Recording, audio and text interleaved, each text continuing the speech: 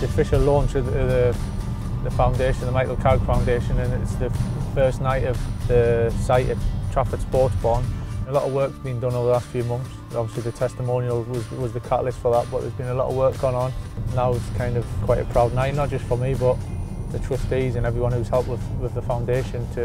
We've all put the work in, and tonight's a bit of a milestone really for us, so it's nice. As you can see, we've got a special visitor down today. Yeah, who's this?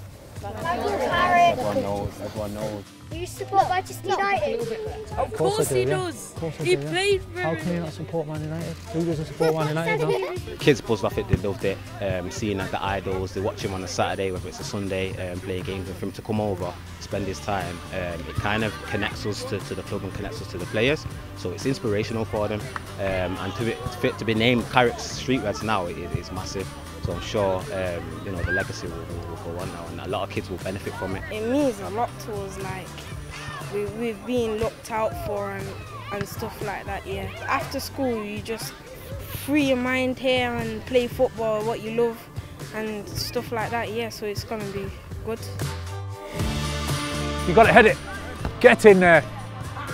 What a header that was. Come on then. Who's got quick feet then? Who's got quick feet?